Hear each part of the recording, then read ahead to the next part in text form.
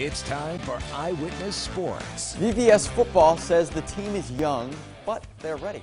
Good evening, I'm David Edelstein. 23 of 30 players graduated from the team after last season, so basically everyone. And he says there are just 9 seniors on the team this year.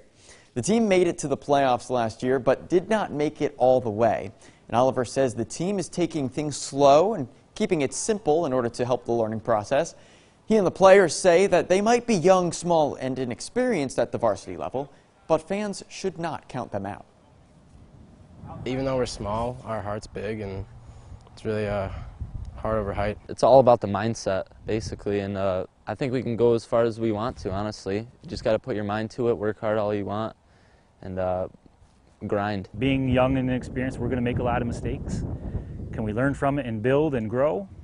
And if we can do that, anything's possible. Oliver adds that the team has not yet learned its entire playbook. He says the team will be ready for week 1, but that the team will not be at its fullest capacity just yet. And players say the learning process each game will help them improve as the season progresses. The Red Devils open the season at Camden on Friday at 7 p.m.